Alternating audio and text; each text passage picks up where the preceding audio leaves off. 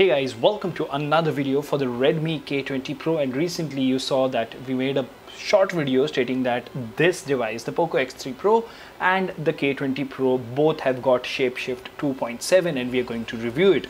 I installed it on both the devices yesterday. I've been using it on both the phones and I have been mighty impressed. So we're going to do a quick review of Shapeshift OS on the K20 Pro. Before we do that, if you haven't already, please subscribe and hit the notification bell icon so that you get notified every time I upload a video. In the description of each video, you will find the link to our Telegram community where you have more than 1,000 like-minded people chatting with each other and helping each other, so join us there. Last but not the least, if you think the hard work is worth the effort, please click on the join button and support the channel. Now without further ado, hello awesome people, welcome to PhoneOps. My name is Kailash, let's get going.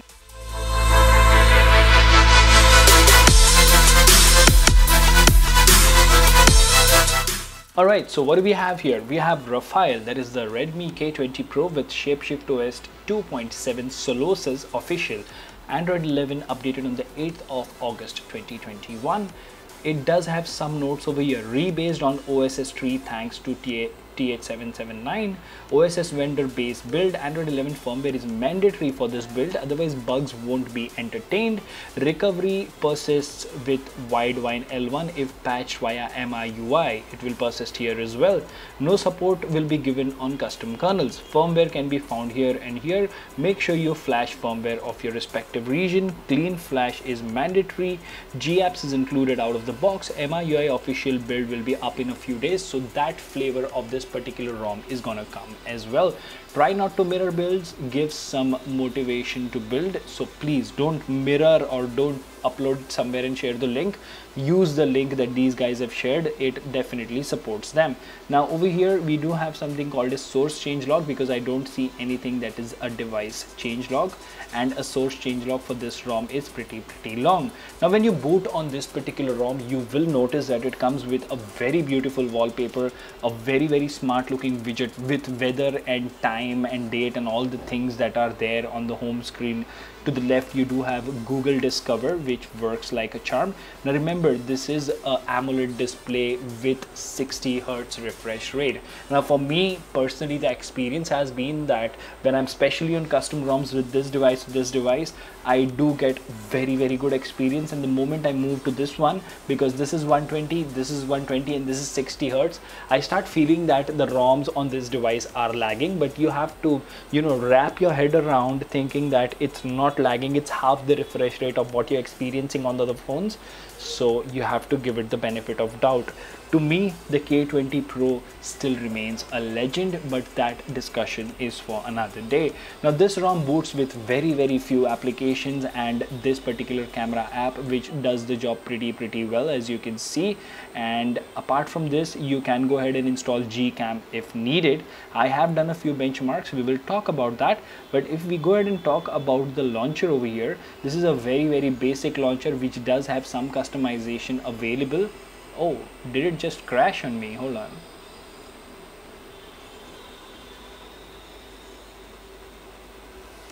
No, so it's working just fine. I've not had any issues at all.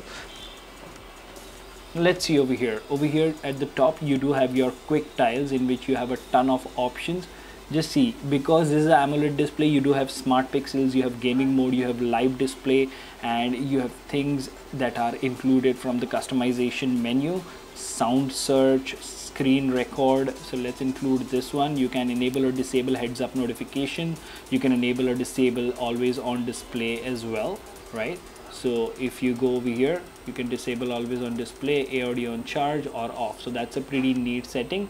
If you go to the screen recorder, you do have an option to record using internal and external audio. Show touches on screen, show stop dot, long press to move it.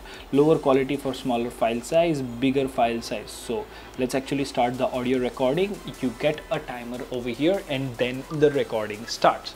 You do get a voice prompt as well, sound prompt. Now as you can see over here, you don't really see a lot of stutters after enabling recording as well.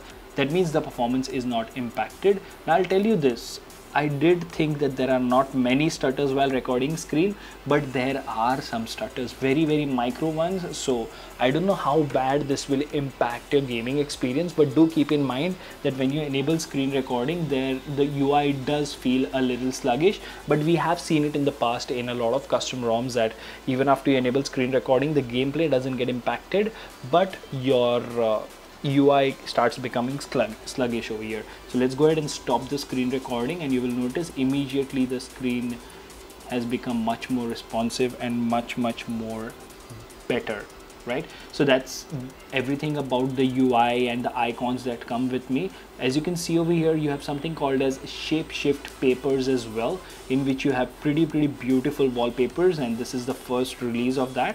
So that is something good. Now if you go to settings over here, you will see that Shapeshift OS for the Redmi K20 Pro comes with a sort of a purple accent, which I really like. And over here you do have Shapeshifter. Now I would highly recommend you go ahead and check my video for the POCO X3 Pro, because in that I have gone through each and every setting over here, and there would be some differences which we will go ahead and check. So you know, as far as the power button is concerned, no difference. Navigation, no difference. Gestures, well, double tap, everything is there. So you do have swipe to enable screenshot. There you go. So long screenshot and everything else working as expected. No changes over here. Quick settings, themer, heads up. So in themer, do you have anything related to FOD? Not really. Pulse visualizer, battery options, clock options, network indicator, status bar items, native controls, general options. Let's see, fingerprint error vibration, fingerprint error authentication, fingerprint icon. This feature is unsupported on FOD equipped devices. Okay, right, so because that is always there. Fingerprint on display, there you go. Now this is the major change over here, because this device, the Redmi K20 Pro or Raphael, comes with a FOD. That means it gets its own dedicated menu, animated FOD icon, Xiaomi MIUI 1 UI 3. Let's keep it that. Fingerprint animation, wow, you have a ton of options over there. Screen of FOD, disable night light when showing FOD, right? So let's go ahead and lock this over here. You will see this. Okay, let's go ahead and lock this again. There you go. So you can go ahead and enable a lot of different animations. There you go. And the fingerprint scanner, I'll tell you this, the fingerprint scanner for me on this particular ROM has been working gorgeous. It's been working absolutely fine. I've not had any problems even in dark environments, even in, you know, leaving the phone idle for maybe 2-3 hours or sleeping overnight, and in the morning one try on the fingerprint display or FOD and it works absolutely fine. And that is something really exciting. Now apart from this, over here you do have LED settings which were there in that option as that particular device, the POCO X3 Pro as well, and you can add games to the gaming mode over here. That brings us to a very important question: what kernel is this device made of? So if you go to about, if you go to Android 11, you will see over here it does come with the Perf Plus kernel. So I'm not sure if this is a perf enhanced version, or it gives you better battery life, or it gives you better performance, but let's actually have a look at the benchmark numbers. Now actually when we talk about the benchmark numbers, we will not able to run Antutu because it is giving us some error, but we did manage to run CPU throttle test. So let's have a screenshot of that. All right, great. As you can see over here, it does say CPU throttled 90% of its max performance after the device was allowed to cool. So this is a pretty decent score, 178,883. Now put it into perspective, this device with Snapdragon 860, the POCO X3 Pro, scored similar numbers, although this was throttling and this is not. So very good over there. Now moving on, we did run Geekbench as well. So let's have a look at our Geekbench numbers. So these are the numbers: 742,427. Pretty decent score over there. Nothing something out of the ordinary or anything of that sort. Now put basic things into perspective.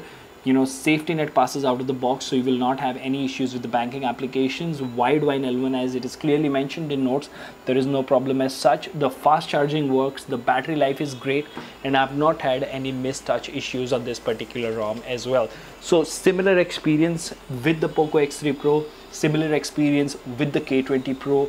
Shapeshift OS for both the devices doing a splendid job. I'm pretty excited, and when we keep getting updates, this ROM will just keep getting better. Let me know in the comment section what do you think about this detailed review of Shapeshift OS for the POCO X3 Pro and the K20 Pro.